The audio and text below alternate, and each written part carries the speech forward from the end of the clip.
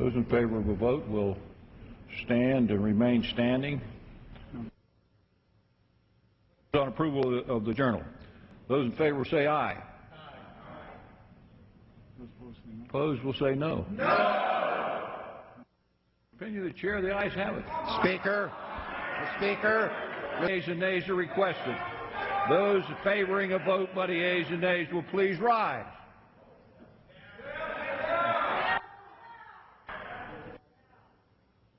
Number have arisen. The ayes and nays are ordered pursuant Clause 8, Rule 20. Further proceedings to the question are postponed.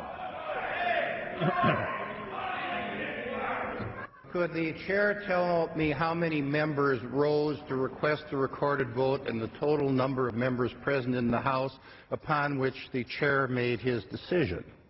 It's up to the chair, and let me tell you this: the vote will show that the approval will be approved by the House, as it has been. Mr. Speaker, further parliamentary inquiry. That's not a parliamentary inquiry. Mr. Speaker, further parliamentary inquiry. Does not the Constitution require that in order to get a yea and nay vote, there has to be 1/6 of the members present requesting a yea and nay vote? 1/5. Excuse me, 1/5. Gentleman's correct. Further parliamentary inquiry. Does not a recorded vote in the House require the second of 44 members? The quorum is present. Further parliamentary inquiry. Did 1/5 of the members present stand?